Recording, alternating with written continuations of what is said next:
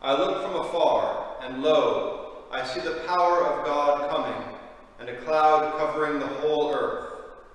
Go ye out to meet him, and say, Tell us, art thou he that should come to reign over thy people Israel? High and low, rich and poor, one with another. Tell us, art thou he that should come to reign over thy people Israel? Hear, O thou shepherd of Israel, thou that leadest Joseph like a sheep. Tell us, art thou he that should come to reign over thy people Israel? Stir up thy strength, O Lord, and come. Tell us, art thou he that should come to reign over thy people Israel? Glory be to the Father, and to the Son, and to the Holy Ghost. Tell us, art thou he that should come to reign over thy people Israel?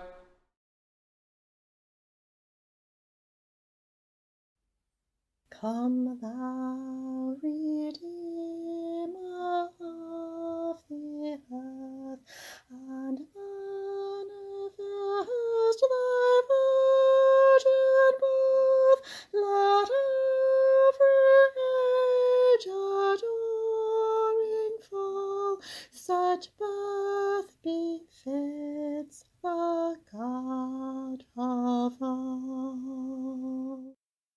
Begotten of human will, but of the Spirit, thou still the Word of God in flesh unwreathed, the promised fruit to man displayed.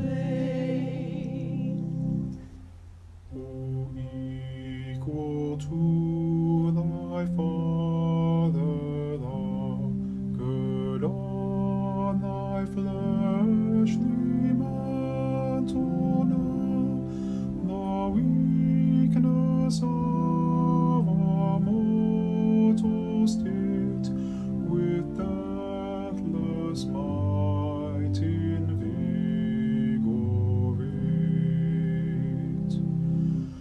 Thy great image shall glitter bright, and darkness breathe out light, where endless age shall shine serene, and twilight ever intervene.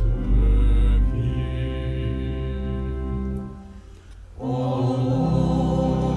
eternal Son, to thee, whose endless sets thy reign, who with the Father we adore, and Holy Ghost forevermore.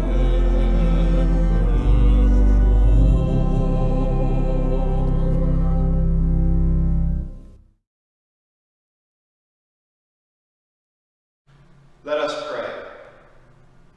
We gather here to recall the mystery of our redemption. Though sin drew us away, God never stopped loving us. The prophets told of the coming of a Messiah who would initiate a reign of justice and peace. This promise was fulfilled in the incarnation of Jesus Christ. Let us now reflect with joy on this wondrous mystery. Amen. Adam and Eve rebel against God and are cast out of the Garden of Eden. Now the serpent was more crafty than any other wild animal that the Lord God had made. He said to the woman, "Did God say, 'You shall not eat from any tree in the garden'?" The woman said to the serpent, "We may eat of the fruit of the trees in the garden, but God said, 'You shall not eat of the fruit of the tree that is in the middle of the garden, nor shall you touch it, or you shall die.'" But the serpent said to the woman, "You will not die, For God knows that when you eat of it, your eyes will be opened, and you will be like God, knowing good and evil." So when the woman saw that the tree was good for food, and that it was a delight to their eyes, and that the tree was to be desired to make one wise, she took of its fruit and ate. And she also gave some to her husband, who was with her, and he ate. Then the eyes of both were opened, and they knew that they were naked. And they sewed fig leaves together and made loincloths for themselves. They heard the sound of the Lord God walking in the garden at the time of the evening breeze. And the man and his wife hid themselves from the presence of the Lord God among the trees of the garden. But the Lord God called to the man and said to him, "Where are you?" He said, "I heard the sound of you in the garden, and I was afraid because I was naked, and I hid myself." He said, "Who told you that you were naked? Have you eaten from the tree of which I commanded you not to eat?" The man said, "The woman whom you gave to be with me, she gave me fruit from the tree, and I ate." Then the Lord God said to the woman, "What is this that you have done?" And the woman said, "The serpent tricked me, and I ate." The Lord God said to the serpent, "Because you have done this, cursed are you among all animals, and among all wild creatures. Upon your belly you shall go, and dust you shall eat all the days of your life. I will put enmity between you and the woman, and between your offspring and hers. He will strike your head, and you will strike his heel."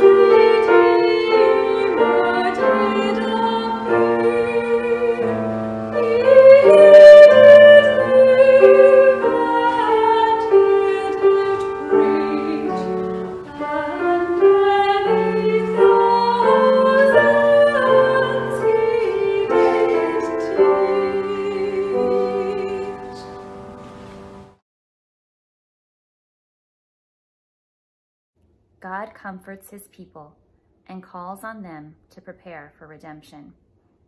"Comfort, O comfort my people," says your God. "Speak tenderly to Jerusalem and cry to her that she has served her term, that her penalty is paid, that she has received from the Lord's hand double for all her sins." A voice cries out, "In the wilderness, prepare the way of the Lord. Make straight in the desert a highway for our God. Every valley shall be lifted up, and every mountain and hill be made low. And uneven ground shall become level, and the rough places a plain. Then the glory of the Lord shall be revealed, and all people shall see it together, for the mouth of the Lord has spoken. A voice cries out, "Cry out." And I said, "What shall I cry?" All people are grass. Their consistency is like the flower of the field. The grass withers, the flower fades, when the breath of our Lord blows upon it. Surely the people are grass. The grass withers, the flower fades, but the word of our God will stand forever. Get you up to a high mountain. O Zion, herald of good tidings, lift up your voice with strength. O Jerusalem, herald of good tidings, lift it up, do not fear, say the cities of Judah. Here is your God. See, the Lord God comes with might, and his arm rules for him. His reward is with him, and his recompense before him. He will feed his flock like a shepherd. He will gather the lambs in his arms, and carry them in his bosom, and gently lead the mother sheep.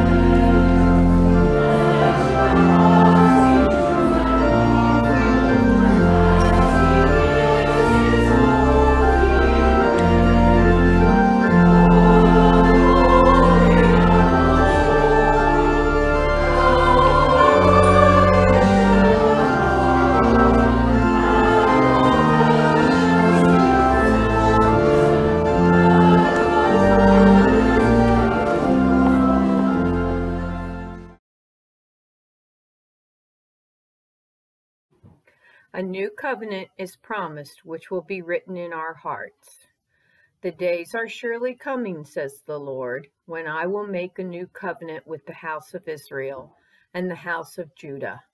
It will not be like the covenant I made with their ancestors when I took them by the hand to bring them out of the land of Egypt, a covenant that they broke. Though I was their husband, says the Lord. But this is a covenant that I will make with the house of Israel after those days, says the Lord. I will put my law within them, and I will write it on their hearts, and I will be their God, and they shall be my people. No longer shall they teach one another, or say to each other, know the Lord, for they shall all know me, from the least of them to the greatest, says the Lord.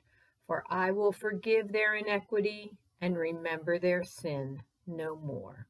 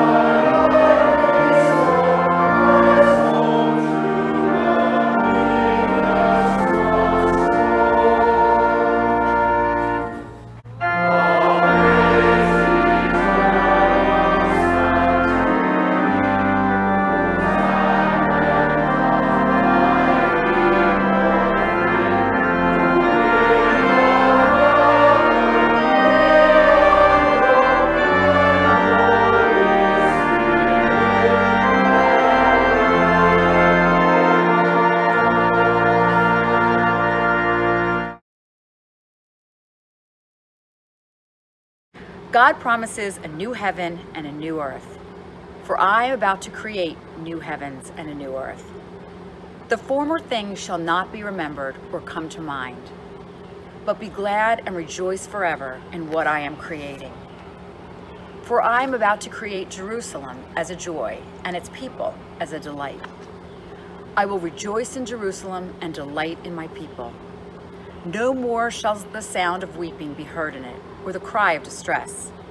No more shall there be in it an infant that lives but a few days, or an old person who does not live out a lifetime. For one who dies at 100 years will be considered a youth, and one who falls short of 100 will be considered accursed. They shall build houses and inhabit them. They shall plant vineyards and eat their fruit. They shall not build and another inhabit. They shall not plant and another eat. For like the days of a tree shall the days of my people be, and my chosen shall long enjoy the work of their hands. They shall not labor in vain, or bear children for calamity, for they shall be offspring blessed by the Lord and their descendants as well. Before they call, I will answer. While they are yet speaking, I will hear. The wolf and the lamb shall feed together. The lion shall eat straw like the ox, but the serpent, its food shall be dust. They shall not hurt or destroy on all my holy mountain, says the Lord.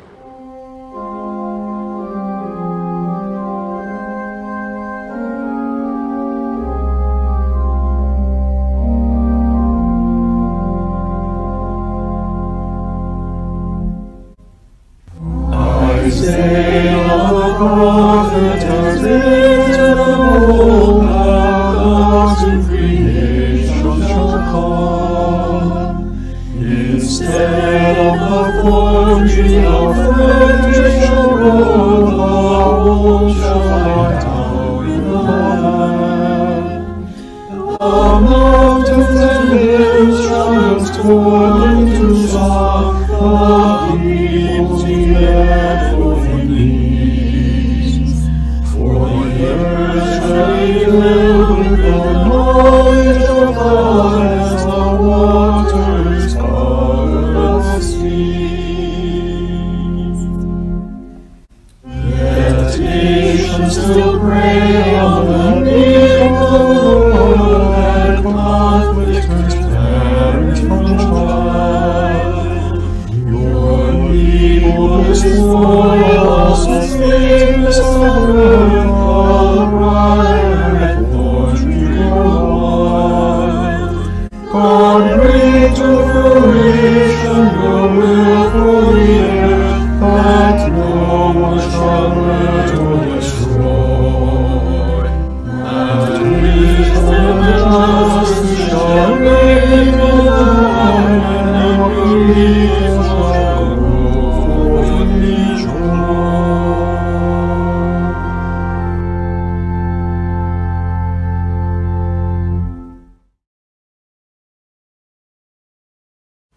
The angel Gabriel announces to the Virgin Mary that she will bear the Son of the Most High. In the 6th month, the angel Gabriel was sent by God to a town in Galilee called Nazareth, to a virgin engaged to a man whose name was Joseph, of the house of David. The virgin's name was Mary. And he came to her and said, "Greetings, favored one, the Lord is with you." But she was much perplexed by his words and pondered what sort of a greeting this might be. The angel said to her, "Do not be afraid, Mary, for you have found favor with God. And now you will conceive in your womb and bear a son, and you will name him Jesus. He will be great, and will be called the Son of the Most High, and the Lord God will give to him the throne of his ancestor David. He will reign over the house of Jacob forever, and of his kingdom there will be no end." Mary said to the angel, "How can this be, since I am a virgin?" The angel said to her, "The Holy Spirit will come upon you, and the power of the Most High will overshadow you. Therefore the child to be born will be holy. He will be called Son of God. And now your relative Elizabeth in her old age has also conceived a son, and this is the 6th month for her who was said to be barren. For nothing will be impossible with God." Then Mary said, "Here am I, the servant of the Lord. Let it be with me according to your word." Then the angel departed from her.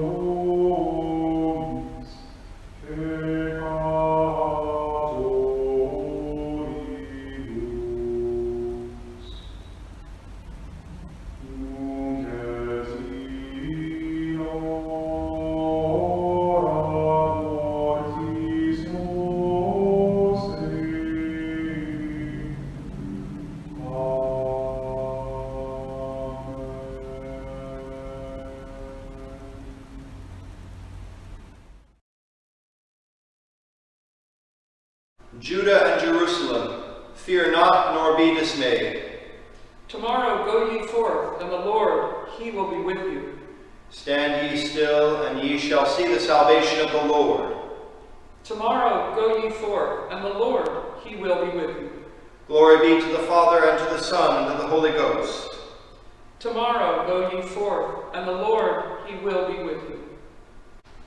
O God, who makes us glad with the yearly expectation of your coming, grant that we, who with joy receive your only begotten Son as our Redeemer, may without fear behold him when he shall come to be our judge, even your Son, our Lord Jesus Christ, who lives and reigns with you and the Holy Spirit, one God, world without end. Amen. May the grace of Jesus Christ, who is the same today, yesterday, and forever, lead you to the love of God and the fellowship of the Holy Spirit, and prepare you for the greater glory which is to come. Amen.